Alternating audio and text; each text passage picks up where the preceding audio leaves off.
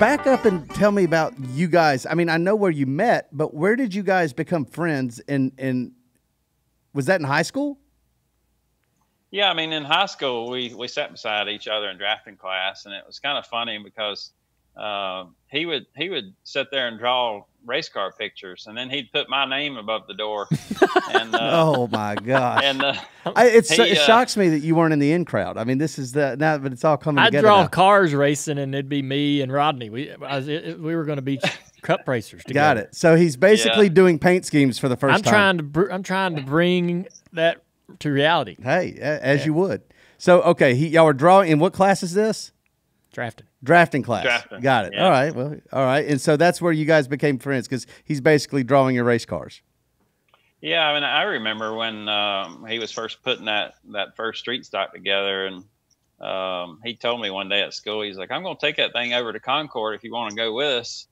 And I'm like, "Yeah, I'll go." He's like, "I'll pick you up." So he shows up with that open trailer in front of my house with a street stock on it, which I had never seen it before then, but so I didn't help with that at all. But he showed up in front of my house, and he comes walking down the driveway, and he said, "Hey, you got an air tank and an air gauge? I don't have one with me." So of course I had that. So I grabbed my air tank. He probably don't remember this. I do. I grabbed my air tank and my air gauge, and we went to Concord, and he goes out there practicing for a while, and it wasn't long we realized that the gears in the rear end weren't ever welded up, and it was spinning one tire all the way down the straightaway. I believe,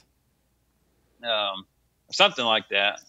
I don't remember exactly, but I remember him talking about that. But and then he went and run it a few more times, and I remember going over there and beating the doors out on it. He needed a volunteer to hold a big 4x4 piece of wood threw the car up against the door while he hit it with a sledgehammer. So, and this is still how this is how you beat out cars today, right? I mean, this is kind of how you do it, right? Is this where you get the idea? it was fun though, but yeah, I mean, after that he got to racing a lot, and honestly, when I race, and I'll go back to me just being quiet and all that kind of thing. I just raced, and I didn't ever hang out with anybody. I just wanted to race and that kind of thing. And that kind of separated us a little bit. But every time he would win a bush race, I'd still show up over there. It was always the Motown. The Motown would have a little party every time he won a race. So I would show up over there.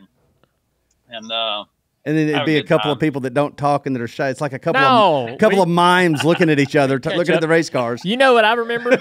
You know what I remember about that day with the air tank is that I busted the air tank. You remember that? Oh, you did? I don't. Well, it either happened while we were at the track or rolling around in the bed of the pickup truck on the way home, but we knocked the top off of it and broke it. Oh, and I felt so bad. I was like, damn, I ain't even got an air tank and a tire gauge, and I done broke his. Yeah. Yeah, we had some fun. But, what was remember. Go ahead. I remember you had, I think it was a New Year's Eve party or something. This was back in the back garage. Yeah. One time. And I remember walking in this, and you may not remember this one, but I walked in, and as soon as I walked in, you and Matt were sitting there talking. And as soon as I walked up, Matt's like, "Hey," and you said, "Hey," and you looked straight over at Matt, and you said, "Hey, dumbass, that's the guy you should have put in that bush car." Oh. Wow. And Matt's like, "Oh, I know." But anyway, yeah. Just another one of them stories where shoulda, coulda got the bush right. Did you call Matthew? Did you call him for these notes? Maybe. So what's the egging? I don't remember that. Oh God, you don't remember that? No. So we hopped in your little S10 truck one night, and you wanted to go to Kannapolis, and you had a friend that lived in Kannapolis over near your grandma somewhere. Walter I don't remember. Monroe. Yeah. So you said, we're going to go over there for a little while, and we show up at your grandma's house. You wanted to stop at your grandma's house, and you knocked on the door, and nobody's there, and you said, "Oh, come on, I know how to get in." Well, we went through the back window of your grandma's house,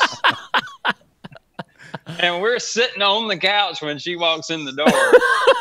I scared her to death, but we sat over there at your grandma's for a little while, and I got to meet her and all that. And then we went and picked up Walter. And then we went cruising in the Concord Mall parking lot, going round and round and round.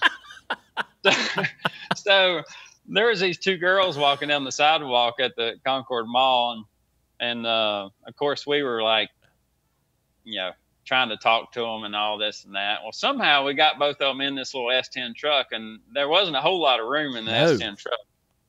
So there were 3 guys and 2 girls in the S10 truck.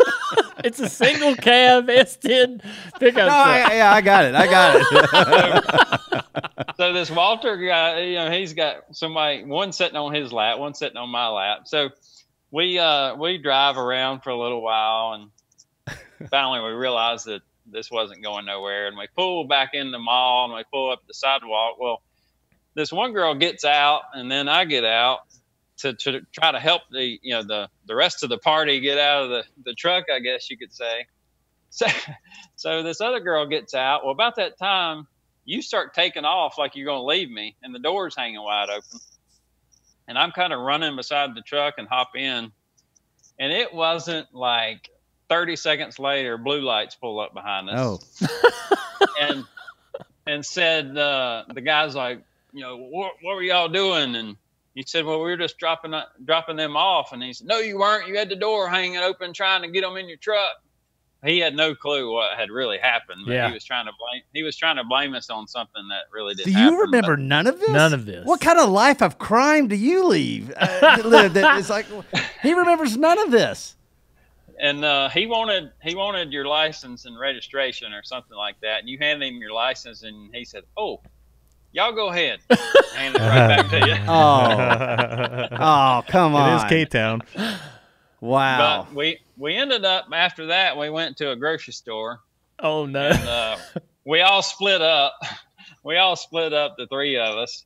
And I got like 2 cartons of eggs, and you got 2 cartons of eggs, and the other boy got 2 cartons of eggs, and we all went to 3 different cash registers. And then this lady, she said, I'm just going to tell you right now, I know what's going on here, and if there's eggs on my car, I can remember your face.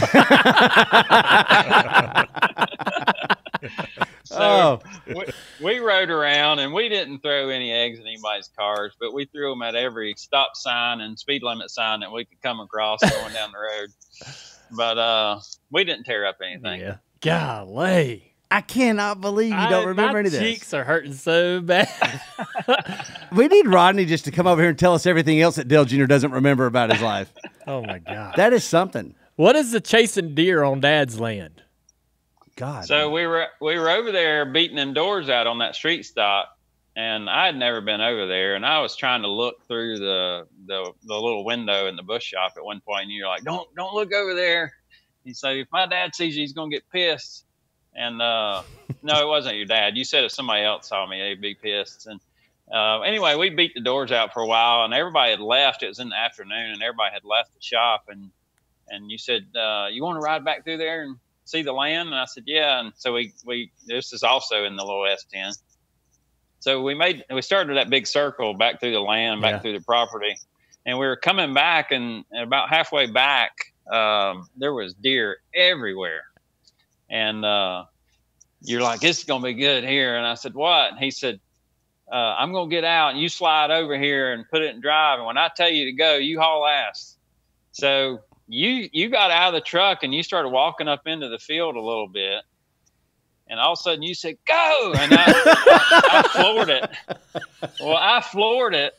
Well, next thing I know, the deer are running straight at me and like jumping over the hood of this S10. And I slammed on brakes. And stopped, and you're like, that was cool as hell, wasn't it? I was